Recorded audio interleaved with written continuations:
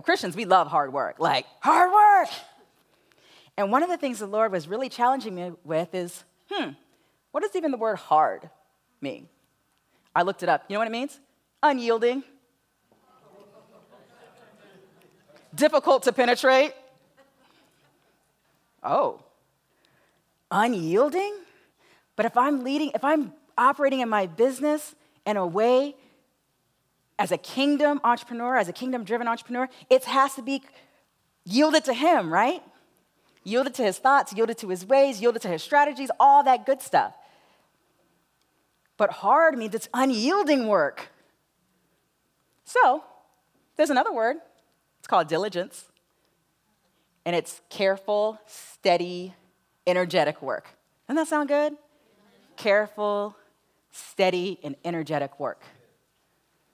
So I even challenge the idea of, going hard after, okay, I'll get rid of the grind, but work hard. Try diligent work. Try diligent work. Because it's a mindset, and we're talking about tackling a mindset and an attitude.